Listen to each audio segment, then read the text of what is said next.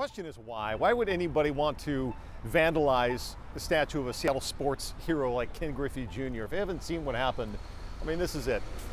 Somebody took the bat and just ripped it right off. Well, Lou Sella, the man behind this masterpiece, was in town again today. He was at UW for the Don James statue dedication. He designed that one as well. And while he was there, we asked him about Griffey.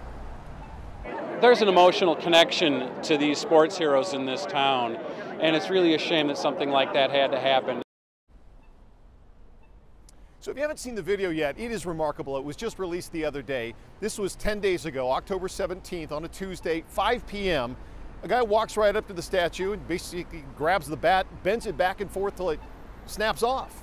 And then he just casually walks away. Well, as you can see there in the video, a lot of cars were around and the 911 calls just flooded in. Seattle police raced down here. They found him right away. They arrested him. They got the bat back and they returned that back to the Mariners. So now the question becomes, what do you do with the statue? Do you try to protect it so nobody does this again? Sella says that would be a shame. I understand doing this, that any public art is subject to vandalism. That's a chance you take. Nobody wants to put a fence around a sculpture. You want people to be able to touch it. You want them to have that kind of interaction with it.